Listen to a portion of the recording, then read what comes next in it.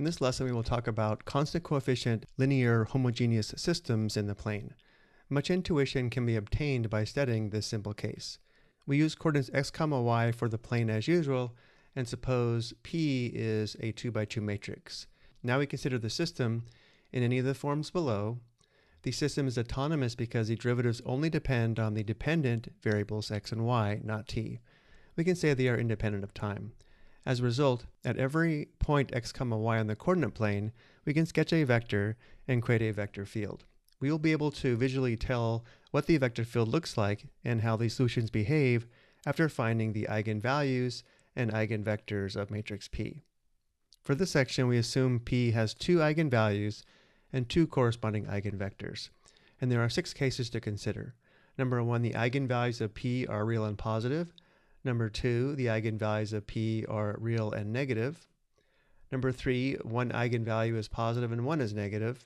Number 4, the eigenvalues are purely imaginary, meaning in the form of plus or minus IB. Number 5, the eigenvalues are complex and the real part is positive. And number 6, the eigenvalues are complex and the real part is negative.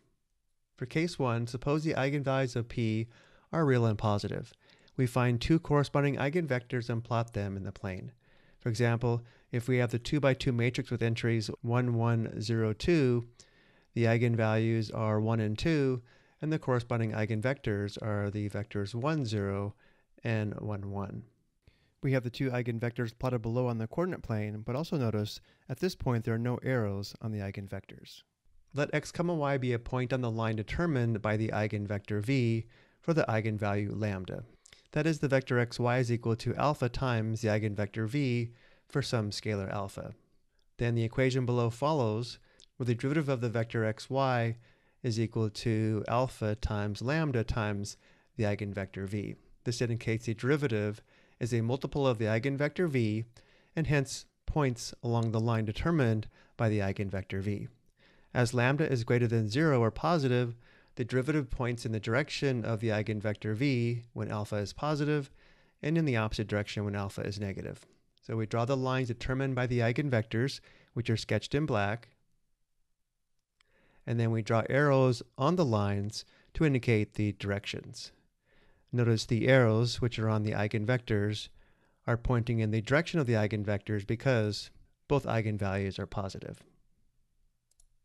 We fill in the rest of the arrows for the vector field, and we also draw a few solutions, which are sketched in the figure below, figure 3.6. The picture looks like a source with arrows coming out from the origin, hence we call this type of picture a source, or sometimes an unstable node.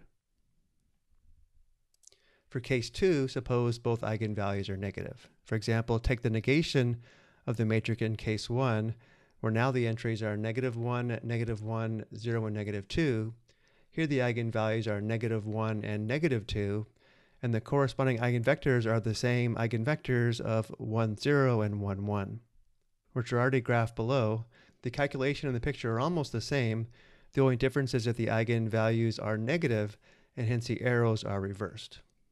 So again, notice now the arrows are pointing in the opposite direction of the eigenvectors because both eigenvalues are negative. And the result is the figure below, figure 3.7. We call this kind of picture a sink or stable node. Case 3, suppose one eigenvalue is positive and one is negative. For example, if we have the 2 by 2 matrix with entries 1, 1, 0, and -2, the eigenvalues are positive 1 and -2, and the corresponding eigenvectors are the vectors 1, 0, and 1, -3. We reverse the arrow on one line corresponding to the negative eigenvalue. Notice the eigenvalue of -2 has a corresponding eigenvector of 1, -3, this vector here, but because the eigenvalue is negative, the arrow is pointing in the opposite direction of the vector 1, -3. And then for the eigenvalue of 1, where the eigenvector is 1, 0, notice how the arrow is pointing in the direction of the eigenvector because the eigenvalue is positive. We call this picture a saddle point. Case 4, suppose the eigenvalues are purely imaginary, that is, plus or minus IB. For example, if we have the 2 by 2 matrix with entries 0, 1, -4, and 0, the eigenvalues are plus or minus 2i, and the corresponding eigenvectors are the vectors 1, 2i, and 1, -2i. Consider the eigenvalue 2i and its corresponding eigenvector 1, 2i. The real and imaginary parts for the eigenvector v times e to the power of 2it are shown below. We can take any linear combination of these to get other solutions. Which one we take depends on the initial conditions. Now note that the real part is a parametric equation for an ellipse. Same with the imaginary part, and in fact any linear combination of the two. This is what happens in general when the eigenvalues are purely imaginary. So when the eigenvalues are purely imaginary, we get ellipses for these solutions. This type of picture is sometimes called a center, which we see below. Case 5, now suppose the complex eigenvalues have a positive real part. That is, suppose the eigenvalues are a plus or minus ib for some a greater than 0. For example, for the 2 by 2 matrix P with entries 1, 1, negative 4, and 1, the eigenvalues turn out to be 1 plus or minus 2i, and the eigenvectors are the vectors 1, 2i, and 1, negative 2i. We take 1 plus 2i and its eigenvector 1, 2i, and find the real and imaginary parts of the eigenvector v times e to the power of 1 plus 2i times t, which are shown below. Notice the e to the t in front of the solutions. Because of this, the solutions grow in magnitude while spinning around the origin. Hence we get what's called a spiral source, as shown below. And then finally for the last case, case 6, we have complex eigenvalues and a negative real part.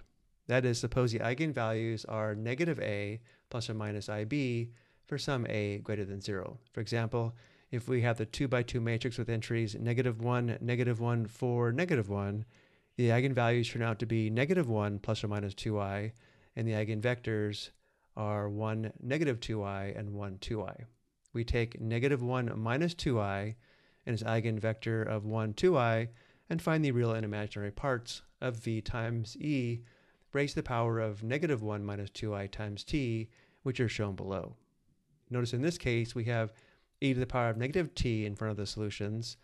The solutions shrink in magnitude while spinning around the origin.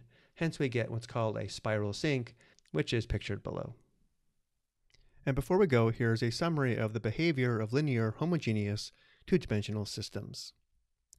I hope you found this helpful.